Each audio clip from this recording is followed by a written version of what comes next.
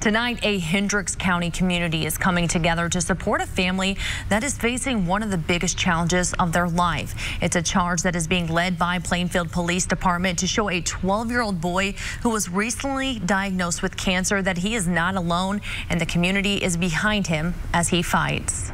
Like most 12-year-old boys, Plainfield Middle School student Jack Moon loves playing sports. Jack's very active, loves to play baseball, loves to play basketball. But in August, life took a turn. Instead of sitting in the bleachers watching Jack play, his family is now sitting in a hospital room as Jack receives treatment.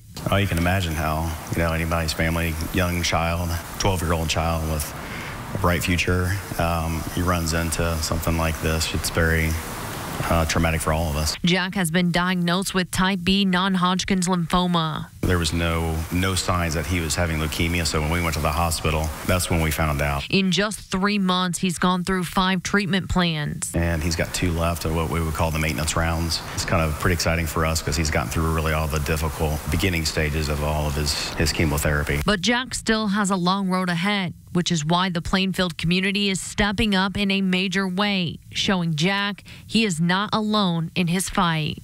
Finding out that one of our local kids was going to be going through something like this, we definitely wanted to do anything we could to support him and his family. Plainfield Police Department's Deputy Chief Kyle Pruitt knows Jack and his family from baseball. In order to help with the cost of his treatment, the police department is dedicating the month of November to Jack.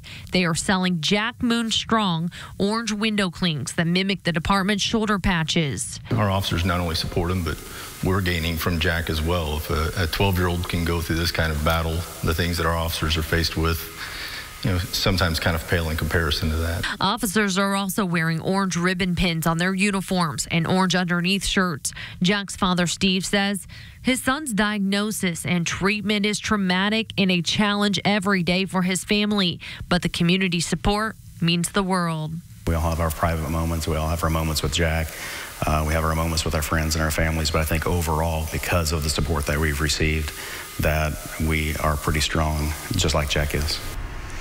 The police department is also selling Jack Moon Strong t-shirts, bracelets, and hats through November. You can buy these items from 8:30 a.m. to 5 p.m. Monday through Friday at the Plainfield Police Department headquarters.